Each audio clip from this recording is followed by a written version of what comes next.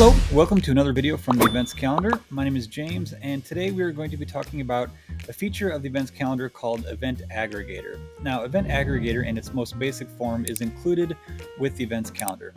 We do have a paid version of Event Aggregator that has several more options, and we're going to look at both the free version and the paid version today. But basically what Event Aggregator does is it allows you to import events into your WordPress website. So let's go ahead and take a look at the free version and what we can do with that, and then we'll take a look at the paid version and what we can do with that one.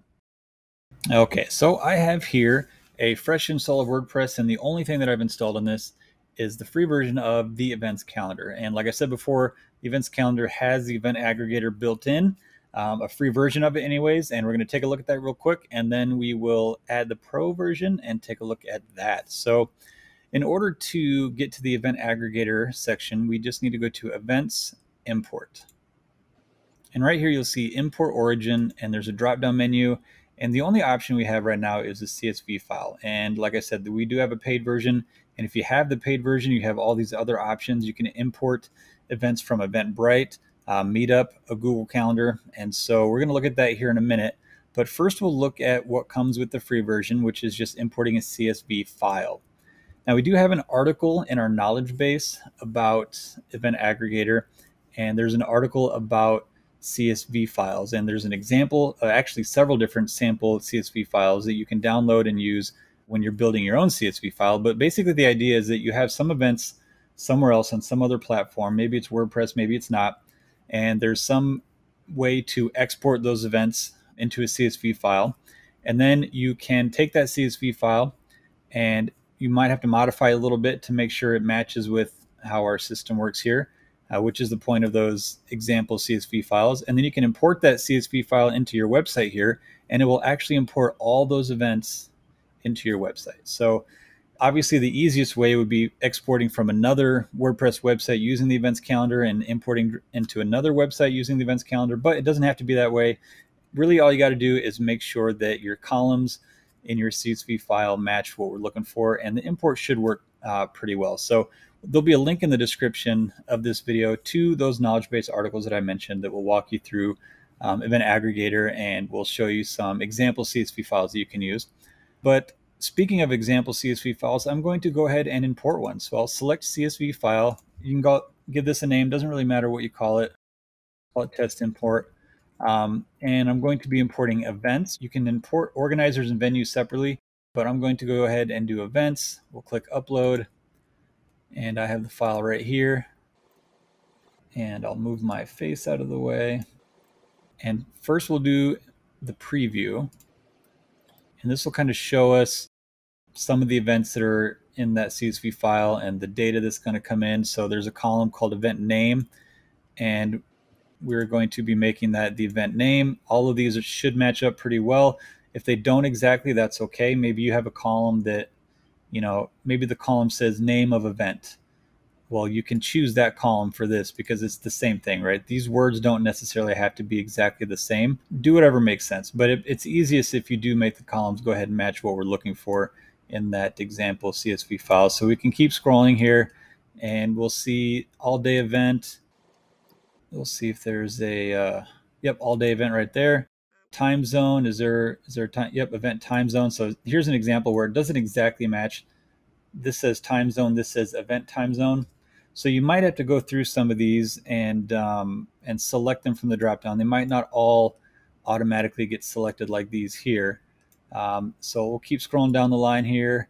Hide from event listings. We'll see if there's an option for that. Yep, hide event from event listings. Sticky and month view. Those are already filled in. Event featured image. Do we have that in here? Feature event. Here it is. Event featured image. Event website. Let's see here. Allow comments. Yep. And allow trackbacks and pingbacks. There it is. So now we've got all of our columns that the app is looking for matched with the columns that exist in our CSV file. And I'll scroll down here, and you can choose if you want all these events to be published right away, or maybe you want them all to be draft, and you'll choose when to publish them later. And they might have categories associated with them, but if you want to give all these events an additional category, you can go ahead and select from the list here if you have some event categories. And then I'm going to go ahead and click import all 4, because there's just 4 events in this import. And we'll have a progress bar up here, and looks like it's done. Let's go ahead and go to events. And there they are. There's actually 10 events in there, sorry. There are 4 different categories, but 10 events in total. And you can see they all got imported. Some of them have different categories here. All the information, start date, end date, came through. And so if we were to go look at our calendar, of course, we should see some events here. So that was a pretty ideal example because it was our own example CSV file that we used. But like I said, as long as you go through your CSV file and make sure the columns match what we're looking for, you should be fine. You should be able to import events from pretty much anything. You could even just sit there and create your own CSV file from scratch, if you prefer creating a bunch of events that way. So that is basically all that's included with the free version of Events Aggregator. So what I'm going to do now is switch over to another example website where I have the pro version, and we're going to take a look at importing something from meetup.com and see how that works. So let's go ahead and switch over to that other website. Okay, so here's a fresh website, and the first thing you'll need to do, of course, is go to theeventscalendar.com and purchase a Events Aggregator license. And then with Events Aggregator, we don't give you a separate plugin to install like some of our other things like Filter Bar or Event Tickets. Those are separate plugins that you need to install. With Event Aggregator, all you need to do is grab your license key from your account after you've purchased. You can click on the Downloads and Licenses button and find your license key. And then in your website, all you have to do is come over here to Events, Settings, and go to the Licenses tab. And then you can paste it right in here and click Save. Once you do that, then that will unlock all the pro features of Event Aggregator. No need to install any extra plugins or anything. So now I'm going to switch over to a website where I've already done that. And we're going to go ahead and import from meetup.com. That was one of the options that is only pro, and we weren't able to do with the free version earlier. So we're going to go to Events Import just like we did before. But we're going to notice that we have a lot more options here. All these options have been unlocked for us. So I'm going to click on Meetup. And again, we can give it a name. I'm just going to call it Meetup Import. And first thing we got to do is log into Meetup. So we'll click the button. And it was a little easier because I was already logged into Meetup in my browser. If you're not logged in, it'll just have you put in, your username and password. And then it'll bring you back here, and we'll choose Meetup again. I suppose I didn't have to type this in before. I'll do it again.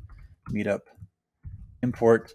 And now we can go ahead and choose one time or scheduled. So scheduled is kind of cool. If there's, if you're going to be adding events regularly to Meetup, then you could do a scheduled import, and your website will reach out to Meetup every whatever you choose, day, week, month, and check for new events. And if there's new events, it'll import them. So then you only have to manage one calendar. You can just add events to Meetup, and you know that they'll automatically be added to your website. Today, I'm just going to do a one-time import. And now I'm going to go and find that link, and I'm just going to paste it right in here. And we'll click preview just like before. Okay, it's brought in some events. You can see right here. I'm just going to say import all. I'm not going to give it an additional category or anything, and I'm going to go ahead and just automatically publish them right away. Okay, we got a little progress bar here. It's only 4 events, so it really shouldn't take all that long. And if we go ahead and view our calendar, you can see we have some events here. Paradigm shifts that lead to healthy connections. Change dynamics of relationship. You can see we have a history of imports that we can check out right there, green check mark. Got some events. So everything worked beautifully. And this is just a one-time import, so it's done. But if you chose scheduled import, then it'll automatically basically do the same process again, at whatever frequency that you chose. So you can see how very quick and easy that was. We didn't have to go through and recreate all these events one by one that we already took the time to put in Meetup, right? We already put them in Meetup, and then we come here, click a couple buttons, and they all show up here on our website. So really cool feature, and you can do this with Eventbrite. You can import things from a Google Calendar. There's even an other URL option, which, if we're being honest, sometimes it works, sometimes it doesn't. There's so many different types of events websites out there, and they all do things a little bit differently. And so when using the other URL option, don't get your hopes too high. But if you're doing Meetup or Eventbrite or Google, we specifically created this plugin to work with those apps. So those should go pretty smoothly for you. And as always, if they don't, please feel free to reach out and we will do our best to help you out with that. But that's pretty much it for Event Aggregator. I'm not going to go through all the different options because they're all basically the same. Eventbrite, you click a button to log into Eventbrite, paste in the link, and it imports the events. It's all pretty straightforward.